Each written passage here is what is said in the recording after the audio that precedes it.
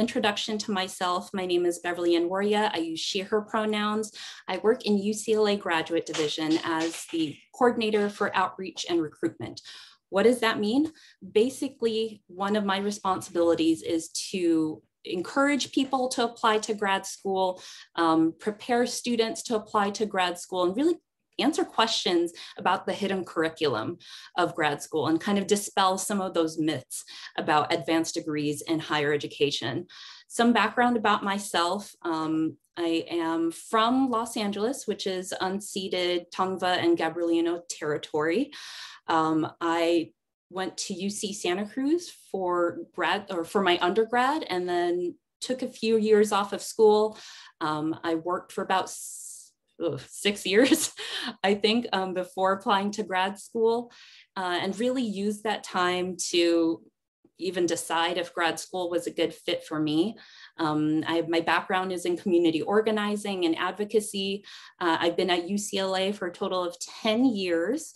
I also earned my degree at UCLA in student affairs. So my master's is from UCLA, and I'm happy to now kind of encourage the next generation of scholars to consider graduate degrees as well. Very proud to be first-gen student. So a first-gen college student, first-gen grad student, and now I consider myself a first-gen working professional. Just by show of emojis or in the chat, any other first-gen students in the house? Yes, I see a couple of folks already. Love it, love it. And I get really excited. Yes, love me up in the chat. I appreciate the energy. I love opportunities like this because I think the academy that we know today and that we are being trained in is going to be drastically different in 5 years, in 10 years, and 15 years.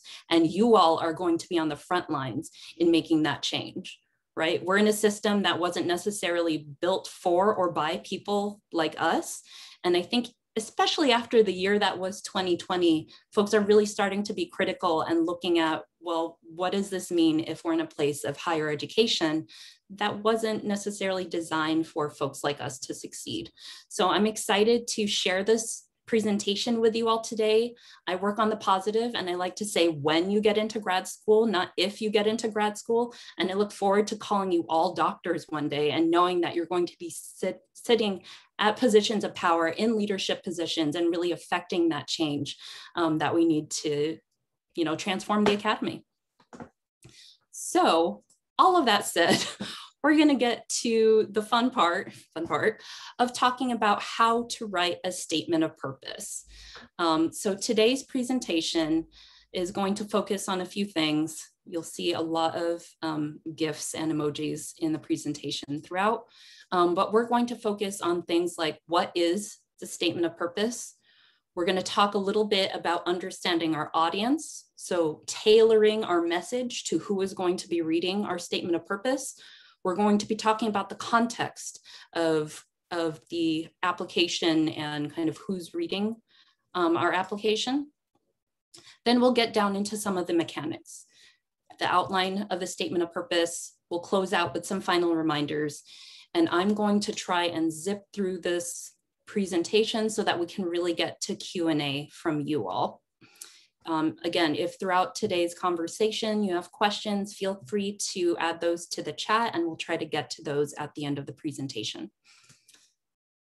So let's start. We're going to now discuss what is the statement of purpose. Generally, you want to view the statement of purpose as an introduction to yourself as a scholar, to your academic abilities and your professional career, specifically as it relates to what you want to do in the future. And this is going to be your application reviewed by the admissions committee. I like to think about the application package with all of its components as various voices and your way to introduce yourself to the admissions committee. And the statement of purpose is you introducing yourself in your own voice, right? You have things like the letters of recommendation. You're going to be asking recommenders to talk about you. But the statement of purpose is special in that you get to talk about yourself, to the admissions committee directly. The statement of purpose is also a space for you to show how you are prepared to enter graduate school. And ideally, each statement of purpose is going to be tailored to the individual program that you're applying to. You might have a basic template, but there might be a few sentences, maybe a paragraph or two that I encourage you to adjust as needed, depending on the program that you're going to be applying to. Now, what is the goal of the statement of purpose? This is a vehicle for you to demonstrate your qualifications as an applicant to this grad program. And it's a way for you to differentiate yourself versus all of the other applicants that are going to be applying. So really, you are asserting your value as a scholar, your value as a student. And I want to kind of, flip this on this head. You're not necessarily, well, in some ways you are applying to be a student in a graduate program, but I also want you to think about this as you are applying to be a junior faculty member.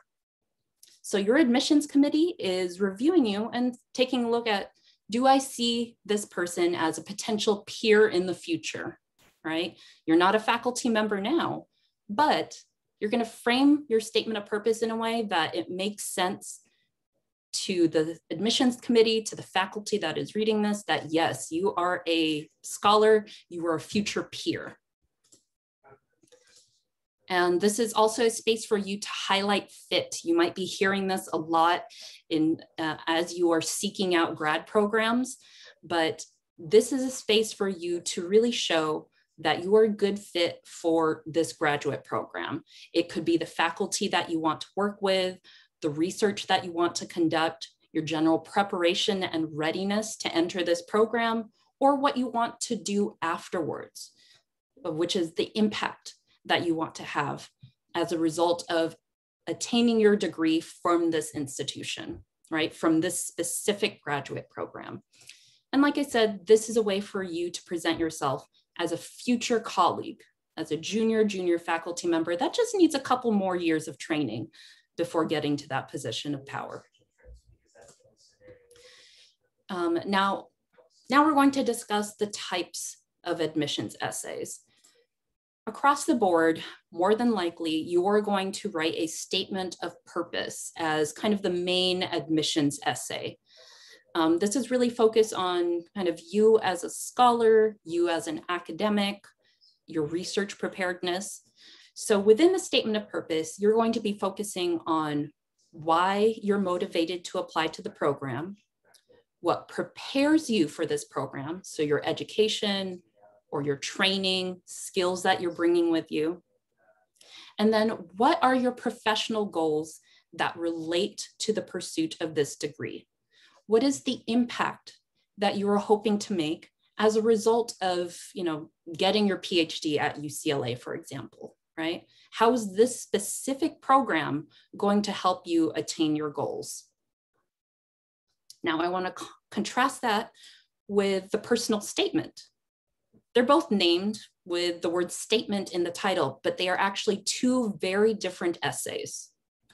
Like we talked about, the statement of purpose is going to be you positioning yourself as an academic, as a scholar. Your personal statement, on the other hand, is pretty much what you wrote to get into college, into undergrad. It's more focused on your background and you personally. So personal statement in the graduate application is focused more on educational, cultural, economic, and social experiences that might have impacted or shaped your journey in the academic world.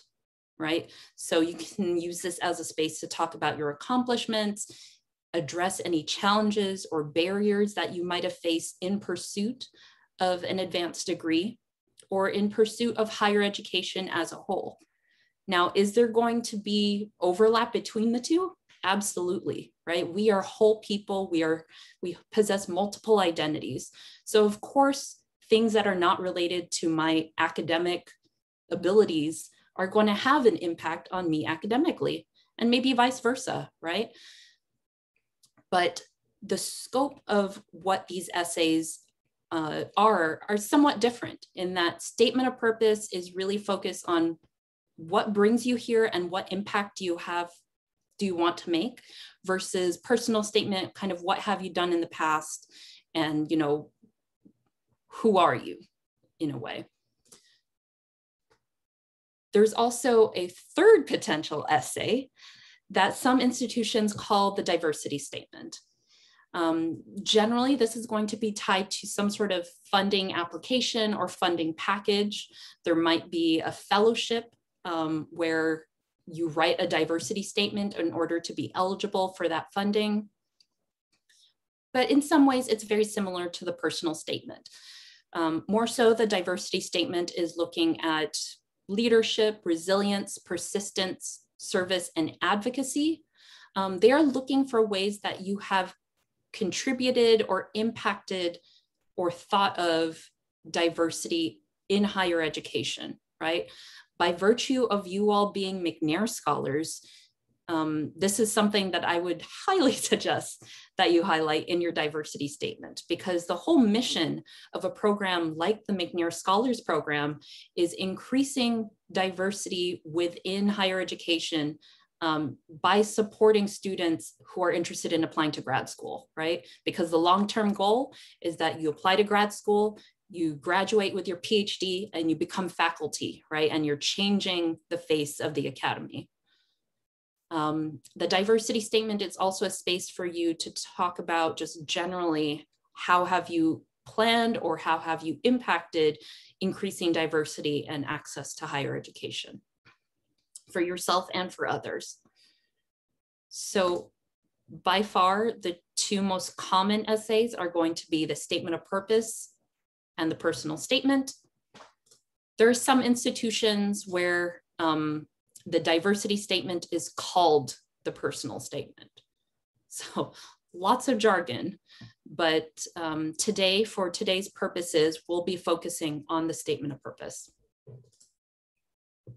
Now, here is an example prompt from a UCLA PhD program. This program says, explain your background for graduate study in literature and language areas and proficiency levels. Please include immediate and long-range goals. So we're talking about impact here in the field of in your statement. Statements of purpose should primarily focus on intellectual interests and research plans. So we're talking about the research that you want to conduct through autobiographical material. Though autobiographical material can be used where it's clearly relevant. So they're encouraging you, if it makes sense, to include some of what might be included in a personal statement. But this particular prompt is being very explicit for what they are looking for.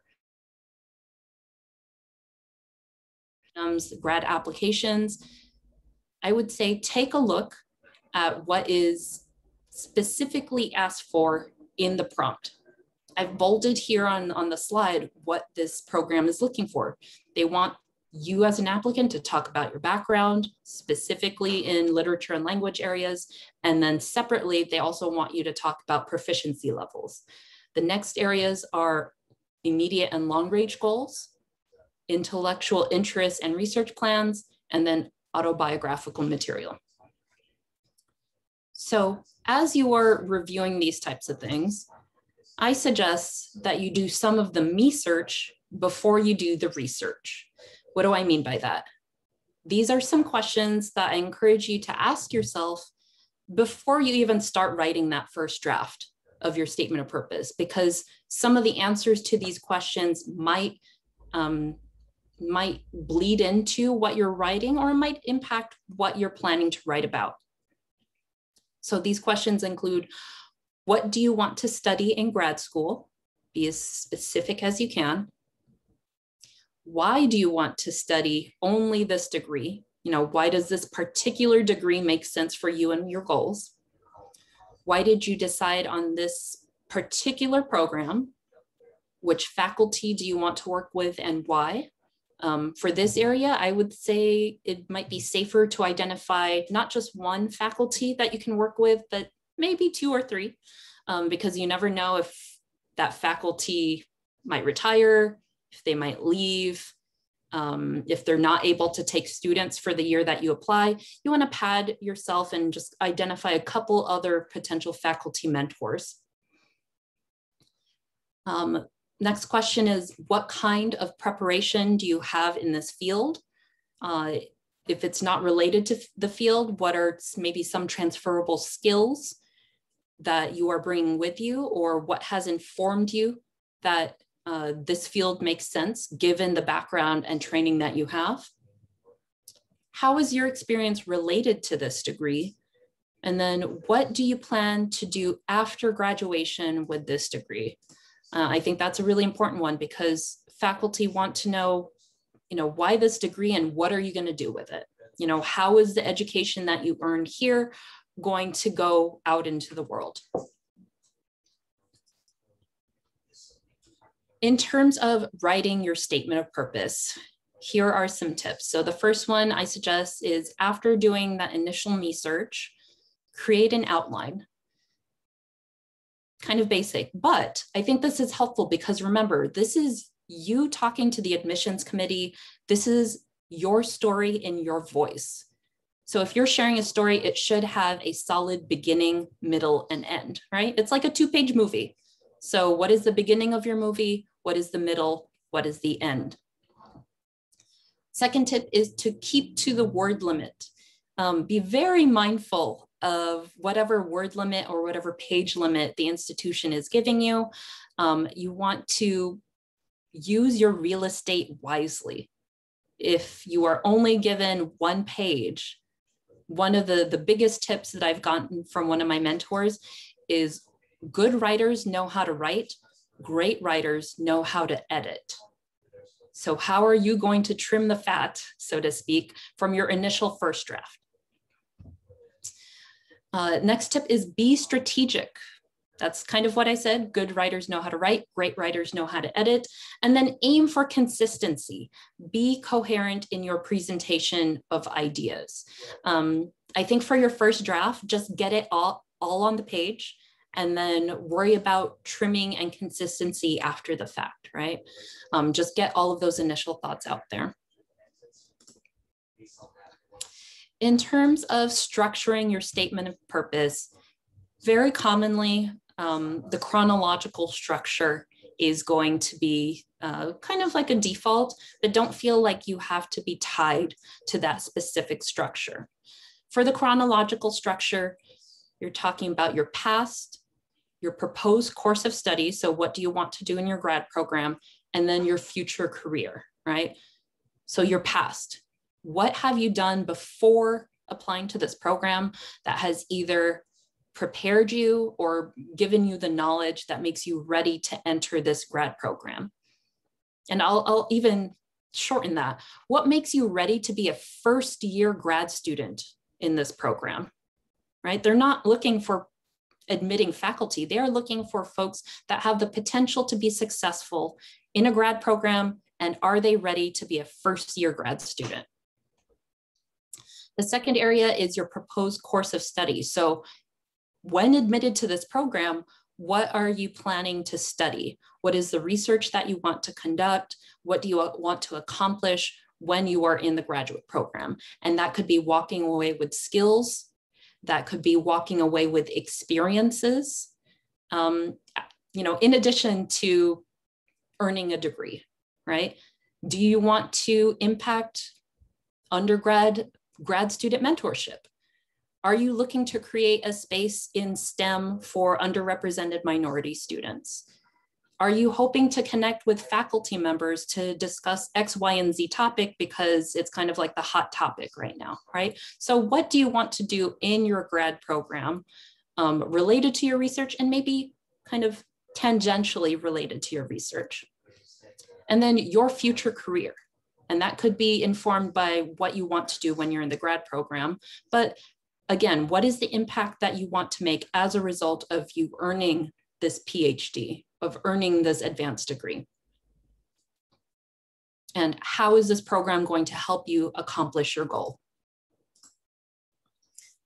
Whatever format or structure you decide on that works best for you, the main takeaway, your main argument that you are going to kind of weave throughout your statement of purpose is that your training and experience have prepared you to enter this program and that you are an asset to the grad program that you're applying to, right? You're just going to keep that in the back of your mind, that they are going to be lucky to have you because you're bringing this training, this perspective, this lens that they might not have or would be helpful to them as they move forward with their research agendas. Some general guidelines for writing. You want to make your statement personal, but not too personal. You don't necessarily have to divulge your full life story. And something that I like to point out is that you have a very limited amount of space, right? It's usually a page or maybe 2 pages max. So going back to the concept of good writers know how to write, great writers know how to edit. If you're starting your story as, you know, when I was in elementary school, that's going to be a lot of ground to cover in just 2 pages, right? So if you're going to be talking about personal issues or maybe something in your life outside of academics that has impacted your trajectory, I would say try to keep it kind of within the sphere of, you know, kind of recent events that have impacted. If you are going to go into something that is a little earlier, keep it short, keep it succinct, because like I said, that would be a lot of ground to cover. And you really want to get to what are you interested in doing in this grad program and how is it going to, what kind of impact do you want to make? The second tip is connect the dots with your CV and resume. This is not a place for you to just regurgitate the items that are on your CV or resume, but this is a space for you to connect the dots and tell the story of those experiences. And then the third tip is to customize your essay to the graduate program. Remember that you want to be as specific as you can as to why you're applying to this particular program, why this program makes sense for you and your overall goals. In terms of highlighting your value, this is a space for you to showcase what makes you unique or what makes you different. So how do your interests match the faculty?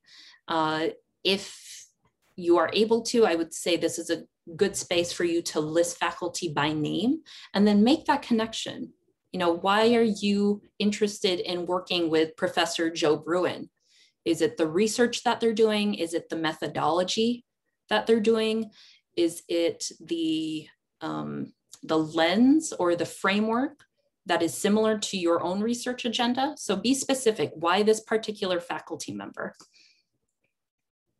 And then in terms of the audience, keep in mind the folks in this room are from different fields, departments, and so the culture of the different fields and departments that we'll be applying to might be different, right? So a couple of things to ask yourself are, what can be assumed as common knowledge in your field?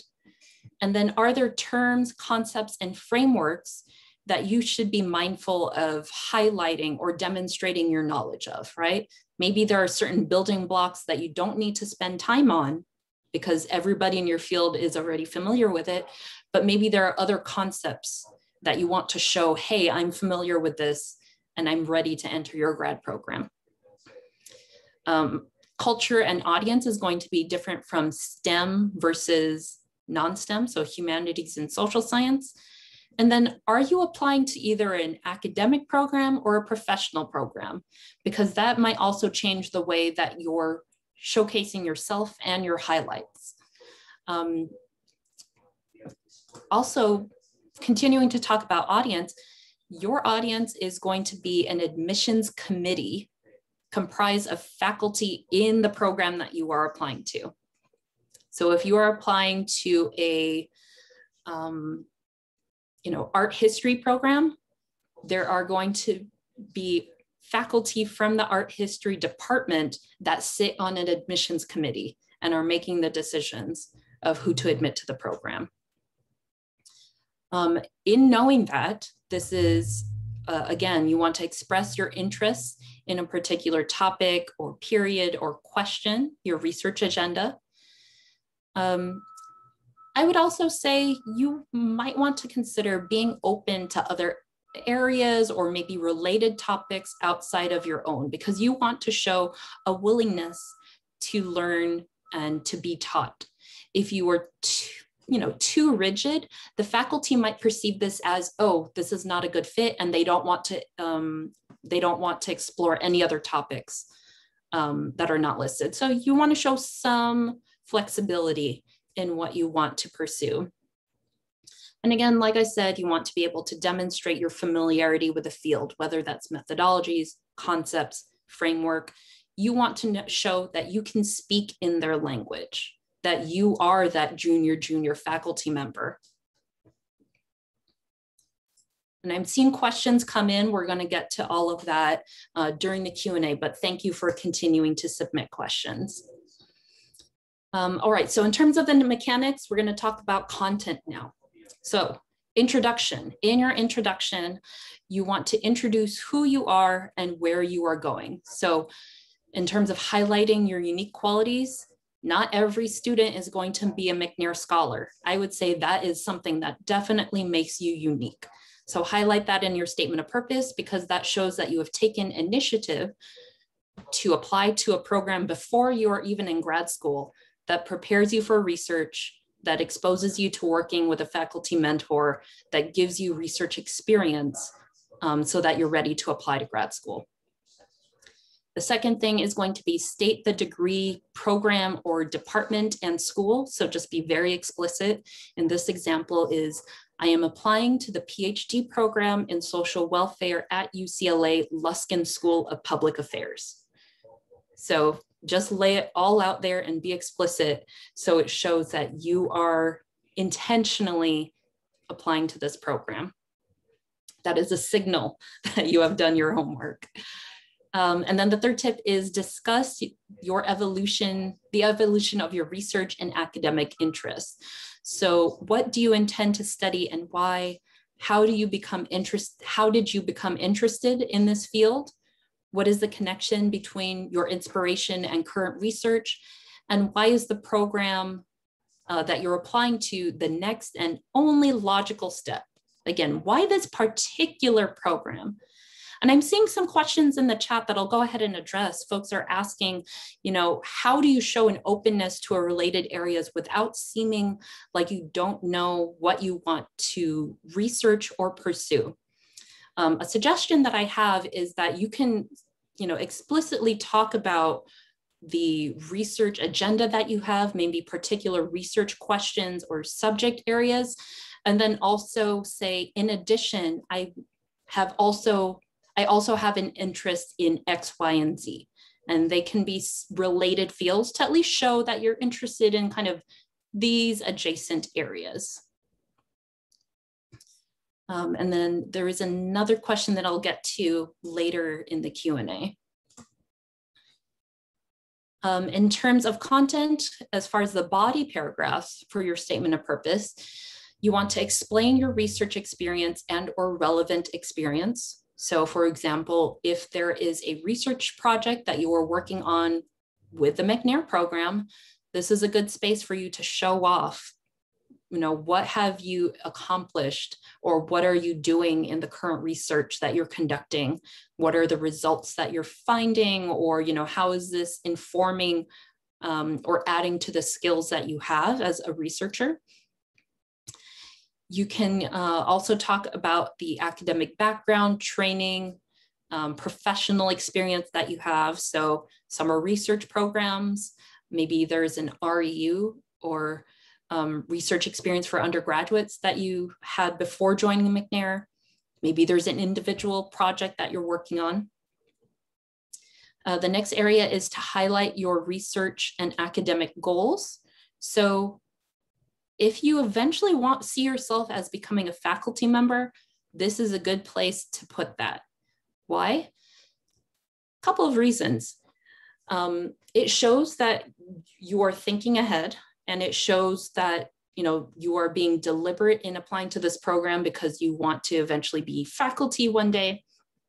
It's also a good way to signal to faculty members how they might be able to leverage you in their grad program.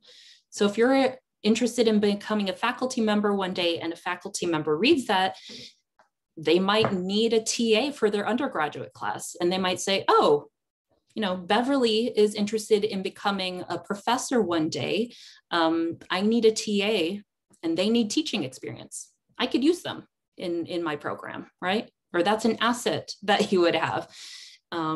There's other ways that you can also signal. Maybe there's a research project that you might be a good fit with, but you don't know about. So sharing these experiences, sharing these interests that you have is a good way to show the faculty member how you might be an asset to their lab, to the field, to the department. And then you want to convey your understanding of the subject or field that you are pursuing. So again, being very specific with the jargon in terms of skills, methodologies, techniques that you've gained maybe from the research experience that you have. So here's an example of experience and methodology. So this student said, I documented detailed field notes, collected and coded a variety of student work samples, and conducted in-depth, semi-structured interviews with students who participated in the state university of this so-and-so literature course, right? So this student is already talking about things that you might be very familiar with, but not everybody has had experience of, coding or maybe familiarity with semi-structured interviews. So this person is already talking about different types of methodology and the experience that they have in even data collection. So that would be one way that you can highlight your experience in methodology. And then you also want to talk about current interests and fit. So questions you want to ask or answer are, how does your interest match the program? You want to, again, explain why this school is the next and only logical step. What do you plan to accomplish during and after the program? Why this particular program? What attracts you to this program? And then the faculty that you want to work with and why. A common question we get is addressing challenges in your essay. So it'll be up to you whether you address this in your statement of purpose or your personal statement. But if there is anything unusual or out of the ordinary in your academic journey, you can address it. If you do, talk about the challenge, how you addressed it, and then move on, right? So the example here is academic blemishes. Maybe you had a really bad semester, but all other semesters you got, pretty much straight A's. You can talk about, this semester I had a very challenging experience because of X, Y, and Z. But in order to address that, I did extra credit and I went to office hours. And I have since had an upward trajectory, right? So you briefly talk about what the blemish is or what the challenge was, what you did in order to address it, and then kind of what the result is, right? If you have had straight A's since, mention that because it shows that you're consistent and this was just kind of like a one-time thing. If you are talking about challenges, try to use a positive tone and focus on the strengths or what you did as a result. Because I'll share with you that faculty, they're looking at your accomplishments, but they're also reading between the lines. We all know that research doesn't always go according to plan. So faculty also want to know, am I admitting somebody who is going to know to pick themselves back up? Am I admitting somebody that is resilient? Am I admitting somebody that is not going to have all of this negativity weighing them down? I'm seeing really good questions coming in. We'll get to that during Q&A.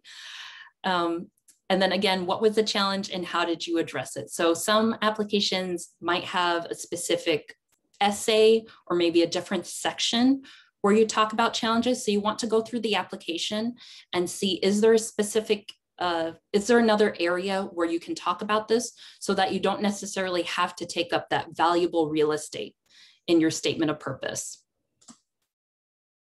And then to conclude your essay, briefly restate your main argument, which again is you are an asset to the program and your skills and experiences have prepared you for entering this program.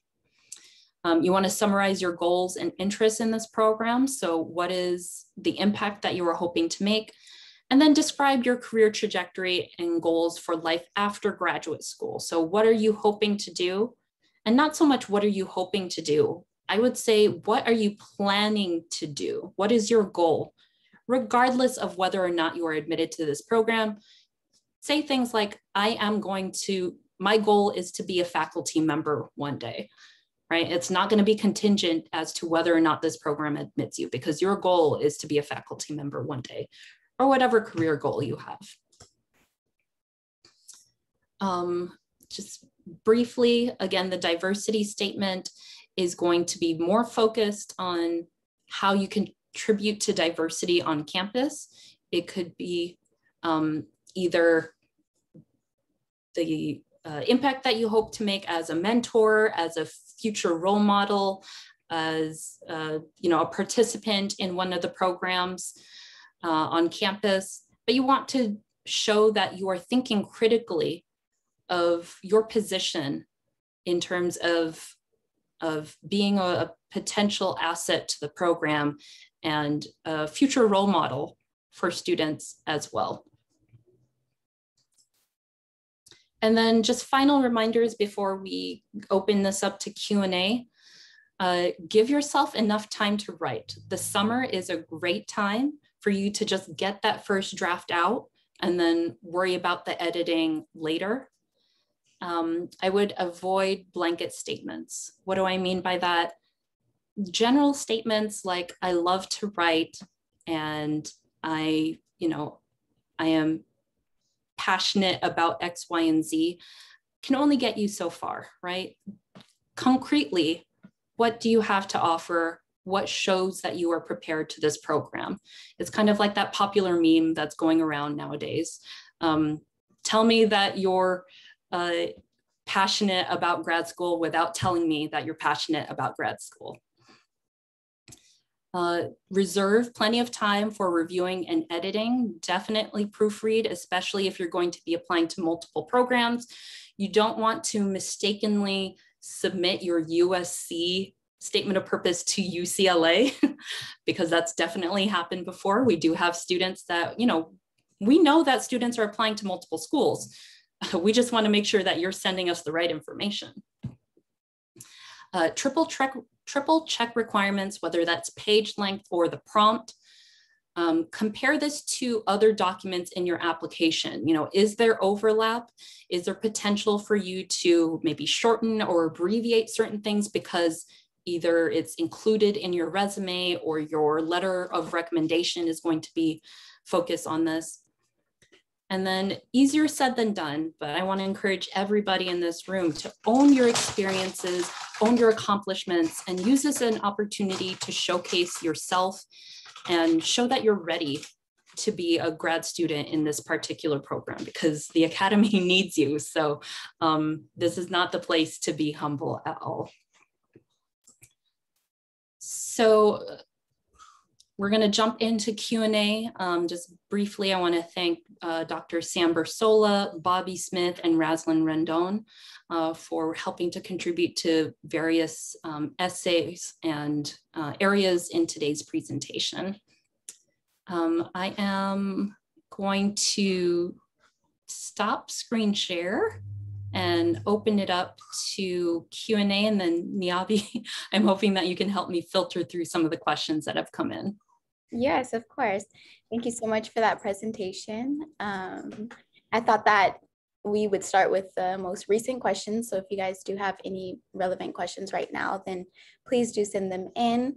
But for our first question is, how would you go about tackling the whole schooling during a pandemic topic? Absolutely. So higher education institutions have definitely been impacted as a result of the pandemic. Faculty are aware of what that means in terms of lost opportunities or maybe research experience that you weren't able to do. Maybe classes have been impacted, and some institutions are turning from letter grades to mandatory pass, no pass, for example. I would say that generally faculty know about this, but this is going to be a chance for you to connect the dots. So if there is an opportunity that you weren't able to get, for example, mention that in your statement of purpose. I was accepted to X program, and which was unfortunately canceled in summer 2020. Had I been able to pursue this program, my research would have been X, Y, and Z. And then if there is an opportunity or transferable experience that is related to that, that might be a good way to kind of balance out, right? So you're saying, I didn't get this opportunity, but since then I have worked on this research paper, I've done an individual research project, I was able to do some sort of virtual opportunity, whatever the case may be. I would say briefly talk about it, because that is going to be a challenge that you can talk about. And then what have you done to address that challenge with either additional work or some of the skills or experiences that you have to date. So I hope that answered that. There are a bunch of different things that the pandemic has impacted. So if there's something more specific that you all are curious about, if you could add that to the chat, maybe I could be more specific in my response as well. Thank you for that. So our next question is, if I'm interested in working with faculty in subjects that I've never researched or even know about, should I still apply? Ooh, good question. I think part of that is going to be the me search that you're conducting. If you're interested in working with faculty, but you maybe have a different major, what prepares you to enter this program? What related experiences might you have, or what has informed you to even pursue this if it's not something that you've worked on, right? I'll take myself as an example. My undergrad was in theater arts, but my master's is in education. Many would argue these are two completely different fields, right? But in between, I worked as an academic advisor. I used my undergrad experience in student organizations to inform me about the educational experience of first-gen students, right? So there are related experiences, even though that wasn't my major and I didn't formally take classes in education before applying to the program. So it's still definitely doable. You can do a career change or even a change in interest. But again, you want to connect the dots and show off the experiences that you do have and how that either informs your interest in this field or makes you ready to enter this grad program. Great. So another question is, how do you make your statement of purpose stand out if everyone is just writing about research experience and goals? How do you prevent admission committees from just glancing through your applications or statement of purpose? Ooh, really good question. The thing is, not everybody is going to be writing about research experience and goals. Again, I'll talk about myself. When I was applying to grad school, I didn't attend workshops like this. So I kind of was just basing my essay off of whatever I found on the website. You all are getting detailed, like X, Y, and Z. Here is what you write about. So I would say, first of all, I'm going to push back and say, don't assume that everybody else is writing about research experience and goals, because not everybody has the preparation in attending workshops like this or being part of a McNair program. I think for you all, some of this might already be normalized, and that's great. Like, you already know what to do and you're going to hit the ground running. Not everybody is coming with that frame of reference. So you're already in many ways at an advantage because you do know what to address, and that will help you stand out. in terms of the other folks that are going to be writing about research, experience, and goals, how do you make yourself stand out with that? It's really going to be a variety of different things. It's going to be showcasing that not just the research and kind of the preparation. Again, remember, we're talking about fit. Why are you applying to this particular grad program, and what makes you a good fit for either the faculty that you're working with or the research agenda of a particular department, lab, or research group, right? Because if everybody else is coming in with the same research experience and goals, maybe the defining factor really is, are they doing the research that makes them a good fit for this grad program? And then what are the experiences that do make you stand out? Again, not everybody is a McNair scholar, so you're already kind of ahead of the game with that. So I hope that is helpful as well. Thank you. And so do faculty interests have to completely align with your research interests? Not always. I think it does help if your research agendas do align in some ways. But that's also going back to the question of fit. Maybe, I'm just going to pull some examples out of the air. Maybe you really want to work with penguins, and a faculty member really is into marsupials, but their methodology is informing your research of penguins, and that's why you want to work with them. Again, we are using this as a space to connect the dots. So if your research agenda isn't a 100% match with the faculty members, that's okay. But why are you choosing them? Why are you name dropping? You're not just picking them off from a website, but be explicit, be specific as to why it would make sense for you to work with this faculty member. Is it the frame of reference they're using, the frameworks, the lens, the theories that they're using, the methodology, skills, equipment? I could go on and on. But when you are naming a faculty member in your statement of purpose, you want to explain why you are picking that faculty member. And are personal statements purely personal, or should they also reiterate academic interests? I think there's space for overlap, definitely. Like I said, we are coming in with our whole identities and multiple experiences. So I think that if you're going to be talking about, your personal experiences, that could have led you to, what you want to do and what you want to pursue.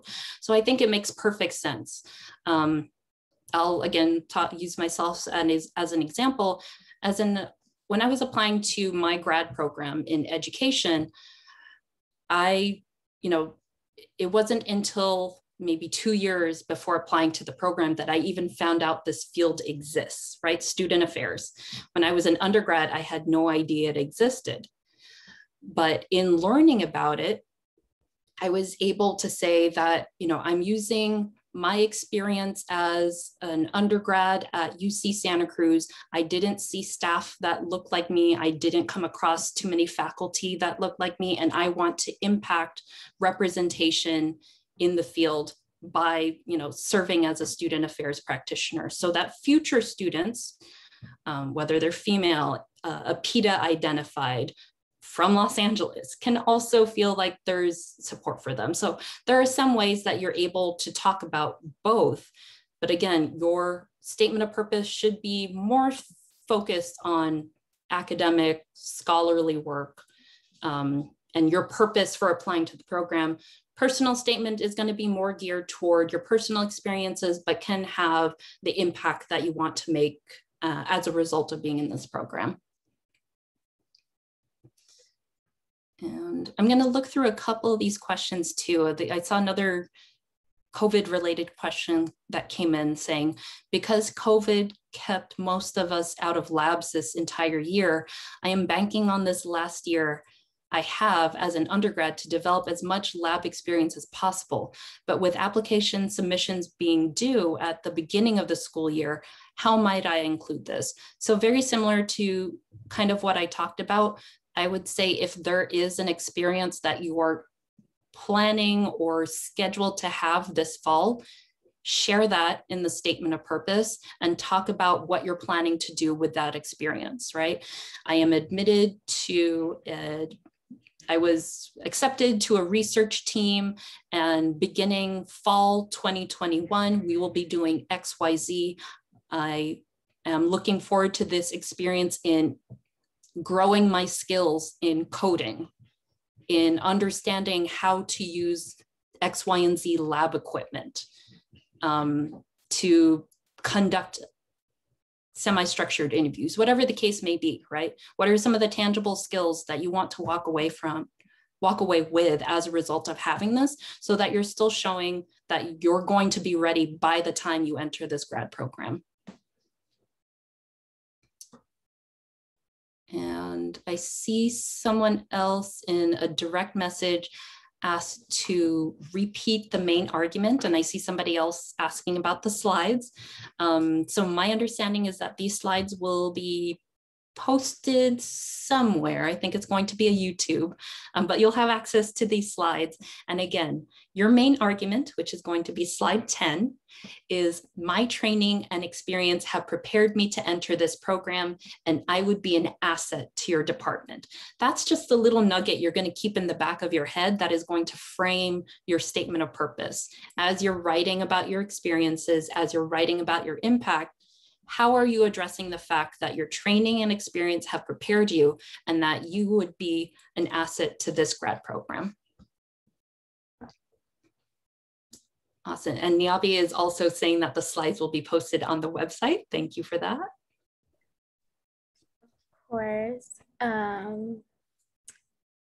Well, we are at the 5-minute mark. So if you do have like last minute questions that are urging for a response, then submitting them now would be a great idea. But I'm also going through the questions. So we have until 1 o'clock, Niabi? Yes. Okay. I'm just going to go through this chat and see if there's anything that we didn't get to. I see a question that says, given that the formatting is different, would the page limits / word limits be different as well? I've heard both 1 to 2 pages and 2 to 3 pages for either statement. So I just wanted to ask. That is really dependent on the grad program. There are some programs that give you as many as 2 pages. Other places, it might be max 500 words, right? So I would say and caution you to check the department website, not just the university website. Check the department website of the program that you're applying to, because there might be a general university prompt, but the grad program might have a specific question that they want you to answer in your statement of purpose. So you really want to make sure that you're answering and addressing all of the questions that the grad program is putting out there. So keep in mind that, usually end of summer, beginning of fall is when departments are starting to update their websites for the next year.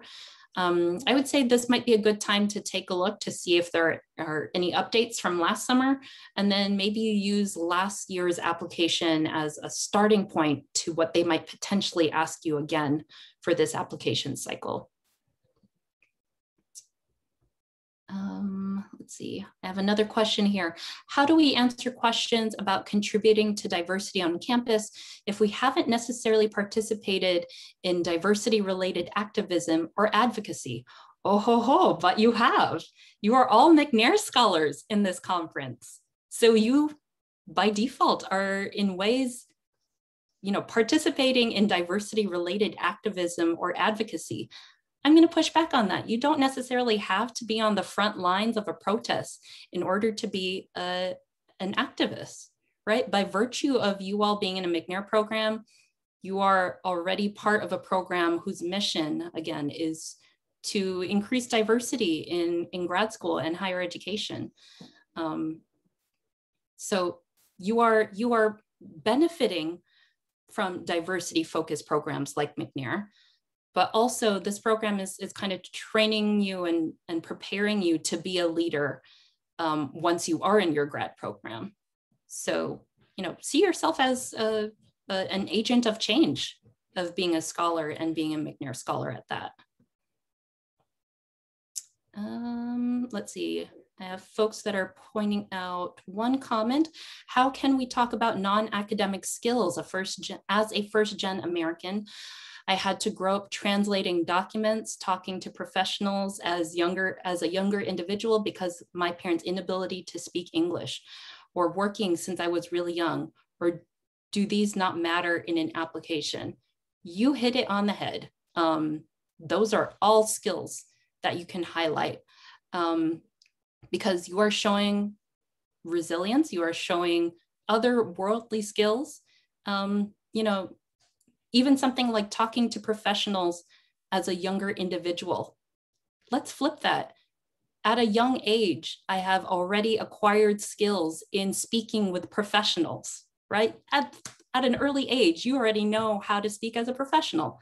That's valuable. I've had to grow up translating documents. Like all of these sorts of things, I think are ways that you can highlight your assets outside of the academic space. So I'm thinking this might be more suited to things like the personal statement or the diversity statement, but you can definitely use your non-academic skills and experiences to inform the admissions committee that you have what it takes and you have skills that are applicable to grad programs and applicable to you being a successful grad student. So I would say, yes, these do matter in an application. It's just about framing, connecting the dots, and then deciding where to put this information. All right, we are at the top of the hour. Niavia, I think I'll hand it over to you to close it out. Yes, of course. Thank you so much, Beverly, for that presentation. We are at the 1 p.m. mark, so the presentation is over. Thank you so much for all of your questions. And again, the access to the video recording will be on the McNair website.